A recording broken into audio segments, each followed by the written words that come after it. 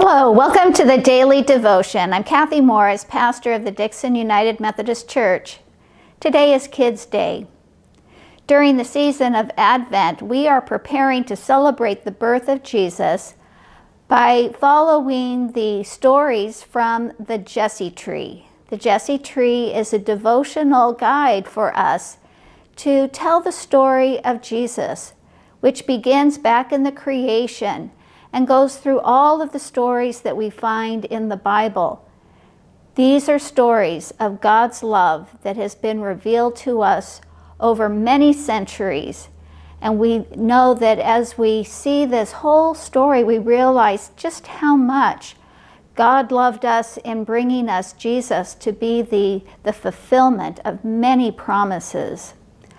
Last week for our Jesse Tree, we were remembering the story of the creation when God's Spirit came upon the waters and created the heavens and the earth, the disobedience of Adam and Eve, the story of Noah and God's promise never to flood the earth again in the rainbow, and God's promise to Abraham to make his descendants as numerous as the stars of the heavens. Abraham did indeed have a son, Isaac, and Isaac was the one through whom God's promise would be fulfilled.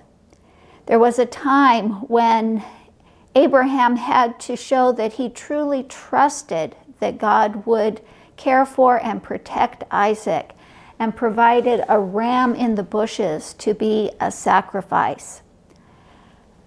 One of Isaac's sons was Jacob. And Jacob had to leave his home for a period of time. And when he was out in the wilderness on his own, God gave him a special vision of a ladder that would go from earth to heaven with angels going up and down. This was a sign to Jacob that God was with him. And then one of Jacob's sons was Joseph. Joseph went into Egypt, and there he became very important. And when there was a famine, Jacob was able to provide his family with grain to eat. So this symbol represents the sacks of grain. The people of Israel lived in Egypt, and they became slaves. And God sent Moses to lead them to freedom. They crossed the Red Sea. And then when they were in the wilderness of Sinai, God gave them the gift of the commandments. And so these tablets of stone represent the commandments that God gave so that God's people would know the right way to live. When the people of Israel entered into the promised land, they had to have leaders. And in time they would have kings. This symbol here is of some wheat. It represents wheat because the great-grandmother of King David was Ruth, and she gathered the leftover bits of grain as a way of taking care of herself and her mother-in-law, Naomi.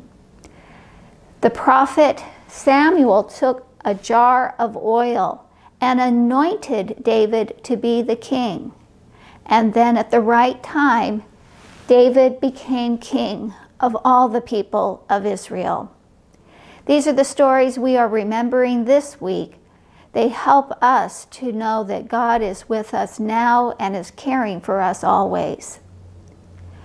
Let's join together in praying with our fingers. We begin by praying for those who are closest to us.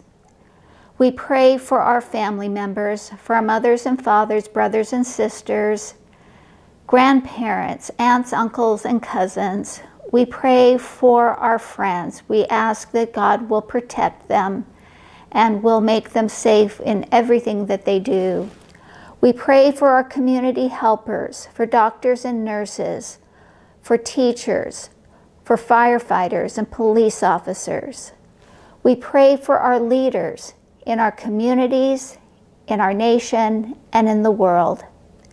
We pray for those who are sick, those who are sad, those who are lonely.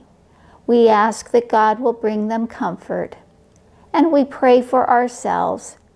we pray that we will shine with the light of Jesus as we share his love. Let's join together in praying the Lord's Prayer. Our Father, who art in heaven, hallowed be thy name. Thy kingdom come, thy will be done, on earth as it is in heaven.